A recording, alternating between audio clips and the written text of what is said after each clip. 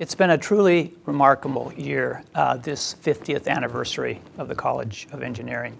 And as that year comes to a close, I would like to take this opportunity to thank all of you who have participated in this year of celebration and recognition of the wonderful things that the College of Engineering has achieved. Please do stay in touch. We are always very excited to learn about what our alums are doing, both in their professional and their personal lives. In the end, it is about the people and the network of people, and I've greatly appreciated that increase and expansion of the networking amongst our alums that has happened this past year.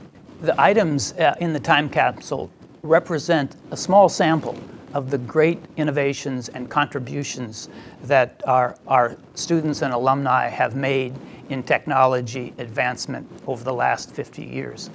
We hope that as the capsule is opened up 25 years from now, that sense of history and sense of achievement is appreciated by those that open the capsule.